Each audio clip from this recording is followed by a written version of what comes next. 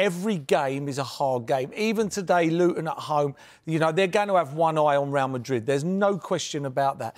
You know, you end up starting this game slowly. The clock starts ticking down very quickly. It's weird how it works towards the end of the season, you know. And it's just how they manage it. I still think it's going to be Arsenal or Liverpool. I still do. It's in their hands. It's out of Man City's hands. You know, Arsenal and Liverpool go perfect from now to the end of the season. Man City can't do anything about it. Cannot do anything. It's still out their hands. Until it's in their hands, for me, they've got to keep on going and going. I still think it's Arsenal and Liverpool.